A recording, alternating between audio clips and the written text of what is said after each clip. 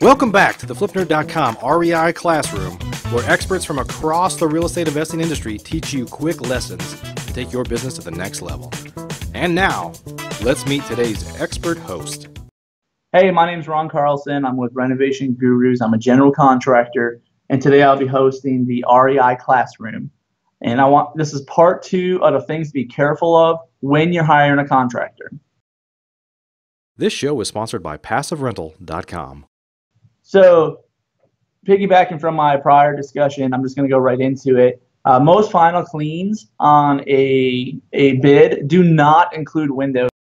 So when you see a final clean, if your contractor cleans at all, you want to be sure what that final clean includes. Sometimes it includes the inside of the windows. Sometimes it does not include the exterior of the windows. You want to be sure, is it just a sweep mop, or is it a full hardcore? They're going to get a bunch of people in there taking off all the paint on spots that they missed. When you see a final clean on a bid, you just want to be sure what that final clean entails. Contractors that do not return your phone calls, be very, very careful of this. They'll say, oh, I'm so busy, I was walking a house, I ran into this situation, whatever. It doesn't matter their excuse. It's okay if they don't answer your call right away, but it's not okay for them not to return it. And by return it, I mean probably by the end of the business, or at worst case sometime tomorrow, the following business day. If they flat out just don't return your phone call, you're going to get that same type of customer service while you're in the middle of the rehab, and it's going to be really, really frustrating to you. And then contractors that have a lot of personal problems, we find that sometimes we hire a contractor and they're doing awesome for us, and then all of a sudden, we realize that they start to have a drinking problem, or that they are having problems with their wife or their son or with their landlord, or maybe somebody got deported. That's kind of funny, but it happens. If they start having personal problems, they're going to start showing up late. They're going to start going home early. They're going to start taking 2-hour lunch breaks to go and file some paperwork that they need to file, or to talk to their landlord, or meet somebody somewhere. And that's going to affect your rehab. I'm not saying that if somebody has a personal problem and you need to fire them, just be careful once their personal problems start to overtake their work, that you're very cautious of that. And you might want to start looking for another contractor at that time. Now, this contractor that has personal problems, they may be good for you another 6 months. Let them get through their personal problems and come back to them. But don't keep giving them so much work. You're going to over flood them, and they're going to not perform the way that you want them to perform. Be careful of contractors who knows a guy. If they know a guy, say, oh, I think my neighbor is a painter, or I think my cousin's brother's girlfriend used to do interior design, whatever it is. If they know a guy, or they think they know a guy, be very careful of that, because that probably means they've never hired that person, and they never hired that person directly. So you don't want to be I used them the first time ever to hope that they know what they're doing. You want to hire the guy, or you want to hire a contractor that has been used by your contractor, by your general contractor, repetitively and has performed flawlessly, or you're going to find yourself being a guinea pig for somebody's science project on if they can paint the interior of your house or not. Be careful of contractors who are getting back into contracting. If they're getting back into contracting, why do they get out of contracting in the first place? It's probably because they are not a good contractor. That's just the bottom line. Good contractors have references, they have referrals, they are busy constantly. I know a couple of guys, they're booked out right now. They're booked out 90 days. They're booked out 120 days. You can't even get in with them and for them to work on your rehab for 3 months. That's a great contractor, because they're getting constant referrals, they're getting constant repeat business.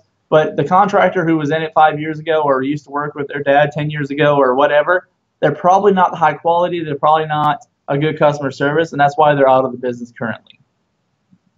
Be careful of contractors who is really slow right now. It's kind of the same thing. If they're really slow right now, it's because they don't have references and referrals, and they're probably doing a really, really bad job. Contractors that are good will be busy forever in referrals, and people will keep coming back to them. Contractors that are not good will be slow, and that's how you'll know if they're a good or bad contractor or not. And then contractors, be careful of contractors who do not have a written contract. You need everything you do in writing, and you need it line specific. It needs to be so detailed that if for some reason you ever had to go to court, which I hope that you don't have to, it needs to be so detailed that you know exactly what was on there. For example, on a kitchen, I've seen a lot of contracts say kitchen $5,000. Well, that's not how you want your contract written. You want your kitchen or your contract to be written something like this: kitchen, garbage disposal, drain lines, countertop, backsplash, upper cabinets, lower cabinets, hardware, tile, grout. You want every single line item to be laid out, what color it's going to be, what size it's going to be, and then what the price of each line item is going to be. Don't let your contractor group your whole entire rehab into one line item because they're lazy. You'll find that you'll have a conflict later on when you go to square up with them, and you'll find that you have a conflict on price where you thought the backsplash was included in the kitchen, and you find out later that the backsplash is not included in your kitchen. So be very careful to get a written contract. All change orders, if you discuss it and you're going to pay that person, you're going to hold them responsible, then you need everything written in a contract with high detail. Again, this is part 2 of Be Careful with Contractors. My name is Ron Carlson. I'm with Renovation Gurus. If you would like to contact me for any reason, you can feel free to call me or text me on my cell phone, 817-566-4346. And you can check us out at renovationgurus.com. renovationgurus.com. Enjoy your day. PassiveRental.com is your source for turnkey, done-for-you rental properties. If you'd like to be an investor and not a landlord, please visit PassiveRental.com to learn how to purchase cash-flowing, professionally managed rental properties in the hottest rental markets across the country. We can also help connect you with financing for your next property. Invest the easy way today and get started by visiting PassiveRental.com. Please note, the views and opinions expressed by the individuals in this program do not necessarily reflect those of FlipNerd.com or any of its partners, advertisers, or affiliates.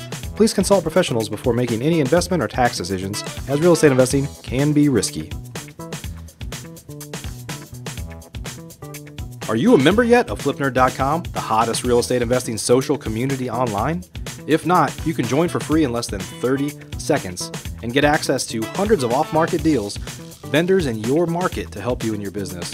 And you can start networking with thousands of other investors just like you. Get your free account now at flipnerd.com. Please check out the FlipNerd family of real estate investing shows, where you can access hundreds of expert interviews, quick tips, and lessons from leaders across the real estate investing industry. They're available at flipnerd.com/shows, or simply search for FlipNerd in the iTunes Store.